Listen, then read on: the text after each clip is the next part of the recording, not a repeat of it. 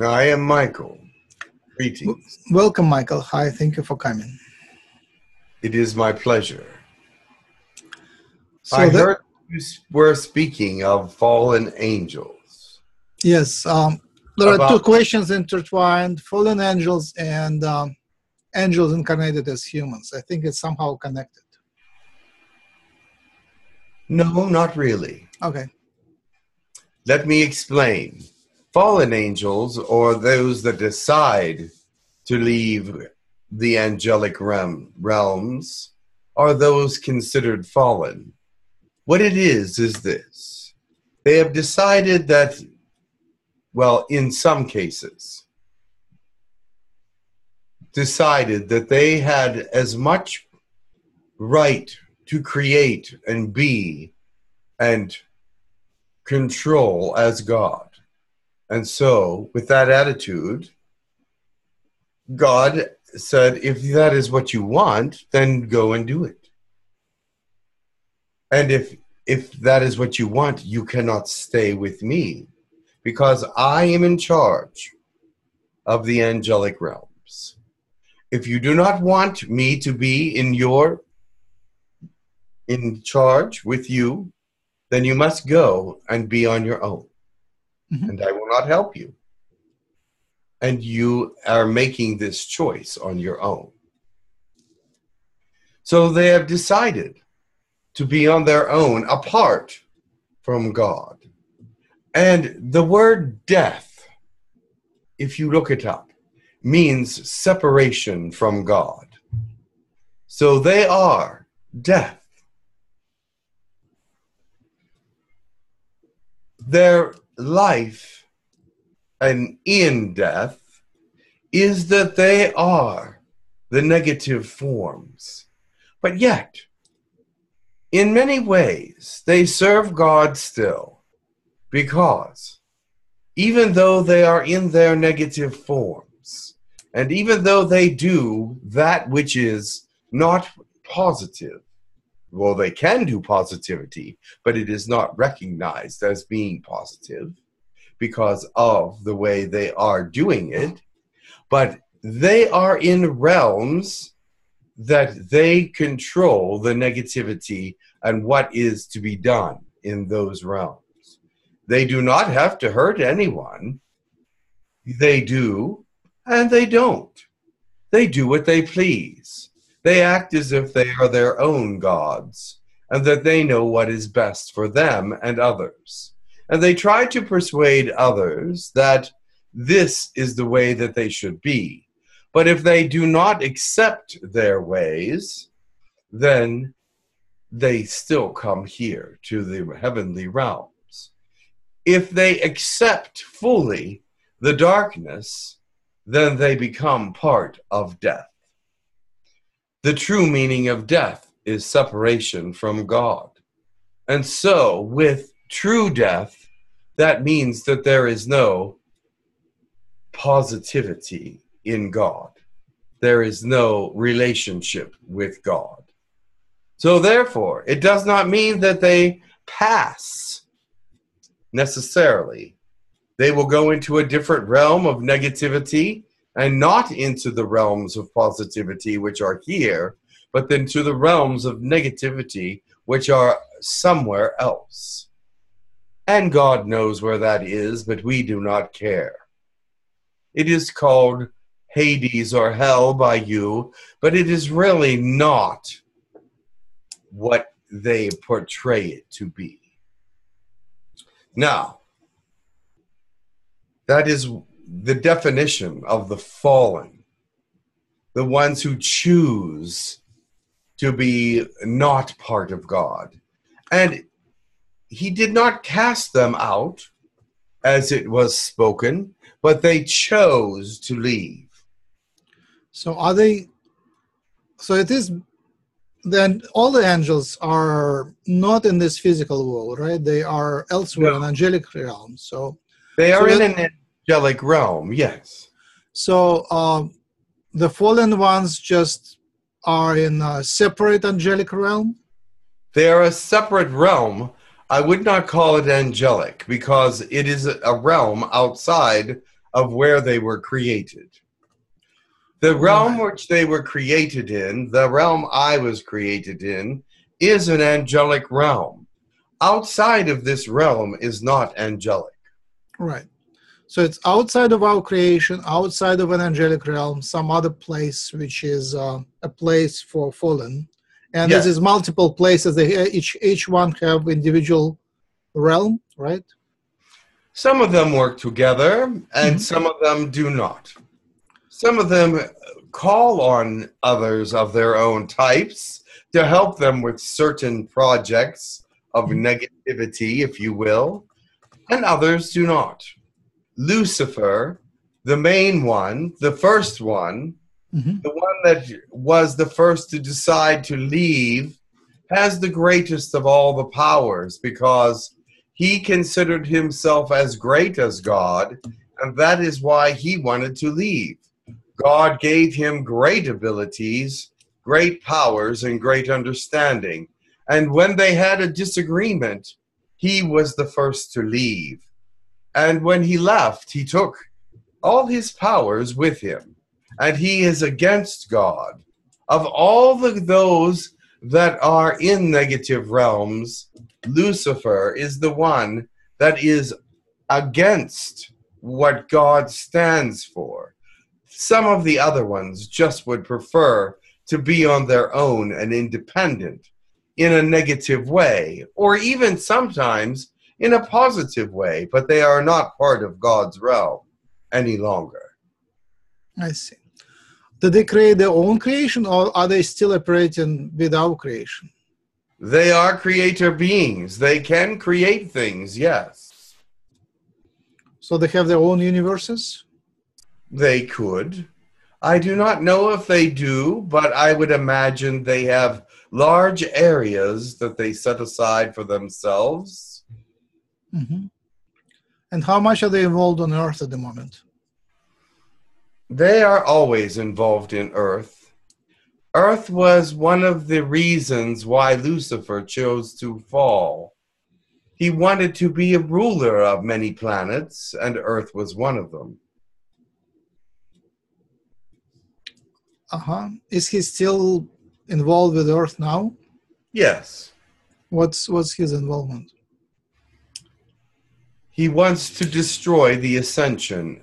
He wants to be with the Cabal and with the Illuminati, to hold things back, to not move forward into the light, not into the next movement of evolution, not into the next density. He wants to stay very third dimensional and be able to rule it in a very magical way. Wow. So the Earth project is still a mess. Of course. Wow. All right. Now, the other portion of your question, angels who decide to come to Earth to be part of what is happening. There are two different versions of that.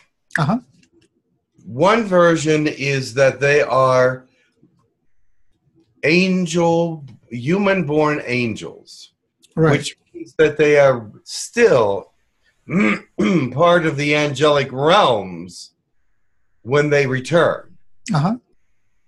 And then there are those that just come to Earth to be part of the Earth and take on sexuality and take on these kinds of earthly things and live a life and die.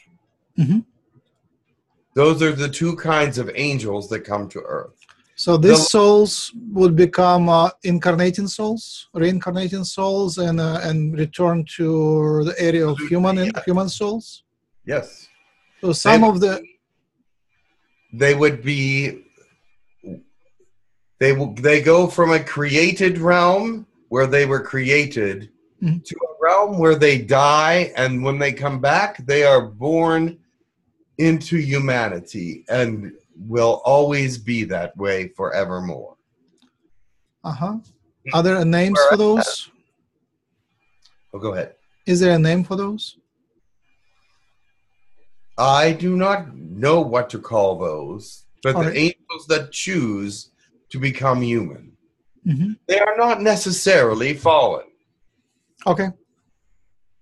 But those angels that choose to be born into humanity as an angelic figure when their mission is coming about, they have chosen to come to Earth at this time to help hold the light for ascension, to help defeat Satan in his battle for rulership of the planet.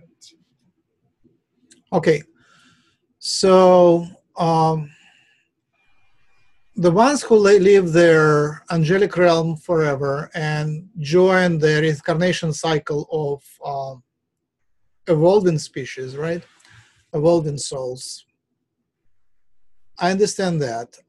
And the ones which just incarnate to experience humanity and help humanity and to come back as angels, are they aware?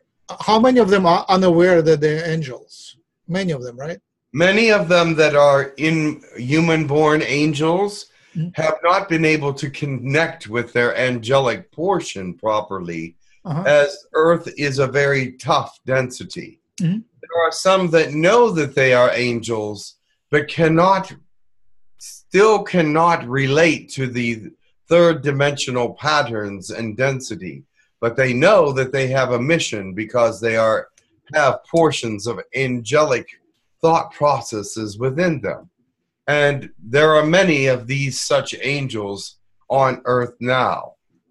They are still doing good because they do hold light very well. Even though they do not understand the density, they still are able to hold the light on the planet. Even in a state of confusion, you can hold light for the planet. Right. But there usually is a greater mission when this happens, that angels come and are born into the society. This usually has a greater meaning and a greater purpose. And they must find it, or else they will not carry it out, of course. And that will be less of a defeat against Satan. Their missions are to defeat him in many ways. Yes. So the ones which are incarnated angels, not remembering the angelic nature, they still have sex and live normal human lives, right? Correct. So the angels existed before the creation, right? Correct. Do the angels ever die? No. Angels are eternal. They are created for eternity. And are still being produced, right? Still what?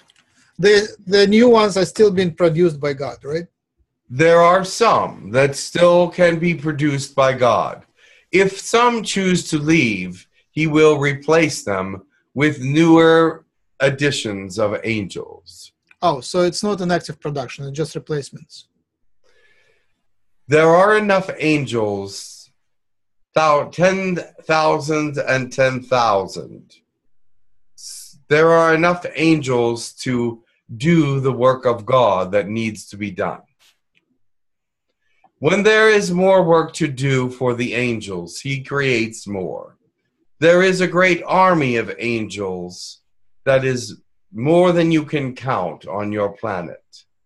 But to create more at this time is not necessary. So when you mentioned 10,000 and 10,000, it's a pretty small number. Did you really mean it? 10,000 times 10,000. It's very little. I mean, considering the size of creation, it's just nothing. Yes, but I also just said we are more numerable than you can count. So it wasn't a real number. No, I just use it as an example. Okay.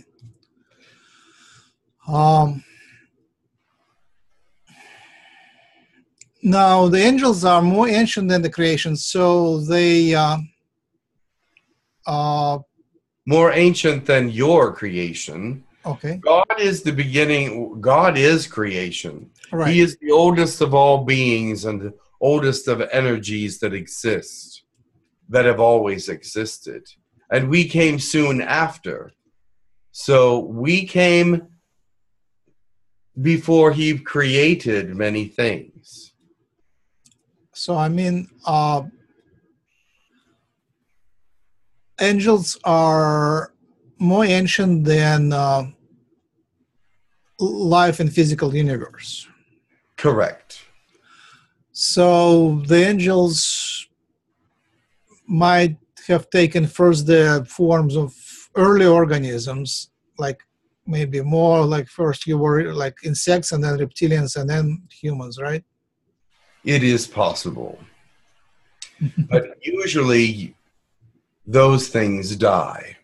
So if we were part of that, they are things that are still with us today. So I think what I'm saying that being in the shape of an insect is as natural for angels as being in the shape of a human, is it right? We could shape any way that we wish. Right. So historically, I would say in evolutionary terms, you were, for a long time, you were shaping as insects, and then only recently you became more like human. Is it right? Not necessarily. When we were created in the angel form with many abilities. Of course, we could take the shape of an insect if we wished, or an amoeba, or a human, or whatever.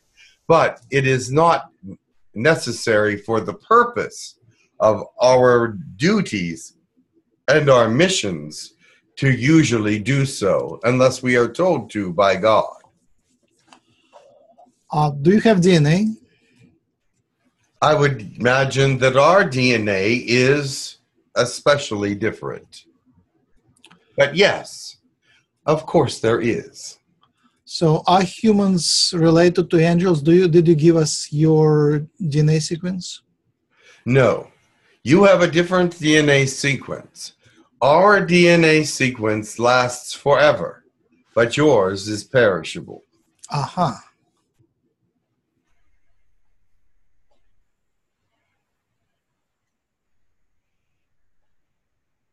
I was hoping to find some genetic relation, some genetic races of angels on Earth. But if our DNA is unrelated, then it's not possible, I guess. It is made in the same way, but it does not work in the same way. Let me explain. You are born and change throughout your lifetimes, from youth to older, to middle age to getting older, and we never age at all. And so we do not need the functions of DNA that you have within yours. Our DNA functions just as a stabilizer for our being, where yours is an actual release of different things within the system at different times. Okay, let me clarify how I did come to this question. So I started looking for angelic incarnations on Earth. Yes. Like looking around who would be a good candidate for being an incarnated angel. And I found few. And as I started looking closer to people, I recognized angelic features in almost everyone.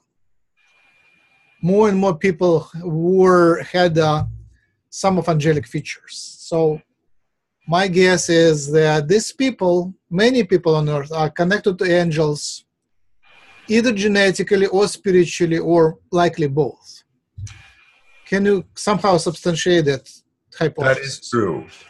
There are some spiritually connected, some physically connected, and some and some that are in between that in some way. Yes, and you will find some angelic features with them, no matter which of these things it is.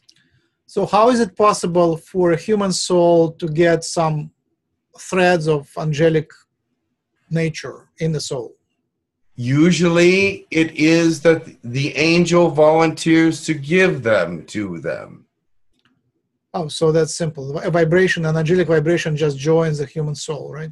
Correct. It is a gift. Wow. And how could a human physically get some angelic formula? Genetics, I guess. There is the one group of aliens that deal with hybridization that will deal with angelic hybridization. Wow. Because we can communicate with them. Can you share more? Yes. We usually do not give too much DNA to humans because it becomes corrupted, but it also adds to their longevity and to their positive nature. Wow. But it is a positive thing for us to do. But remember, we only have so much existence, so much material, and if we give it away, we become less. That doesn't make a lot of sense. Why not? Would it? I mean, if you just share the allow to share your program, you don't get less of the program. You just copy it. Not for you. You are human. I am a created being, all self-sustained. And with you, you have blood cells and bone marrow and things that create more essence for you. We have nothing in our systems that do that.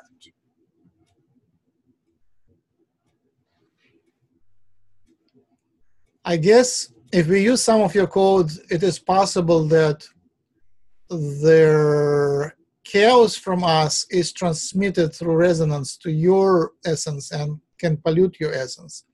That danger of sharing, I understand, but copying is a copying. You cannot really, like, if you give something to us, do you have to delete it from your program? It is automatically deleted from us. Oh, I see. I see. And so it is special people that get these small amounts of angelic material. Either that or they choose to be reborn into the human form so that they do not have any kind of degeneration and return fully to their angel position. I see. Mm-hmm. Thank you. That's all I had for today, unless you have anything else to add. No. It was a joy to talk to you, though. Thank you for sharing. I got lots of new insights. Interesting. Much love to you. Much love.